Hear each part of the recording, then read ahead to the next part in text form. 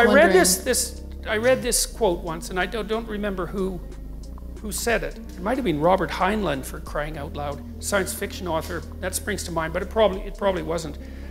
And the proposition was that men tested ideas and that women tested men. And I kind of like that.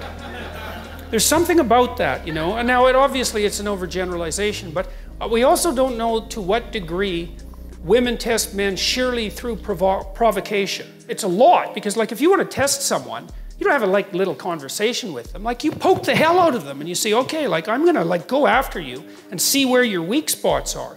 And it seems to me that in this constant protest and use of shame and all of that goes along with this sort of radical movement towards egalitarianism, that there's a tremendous amount of provocation.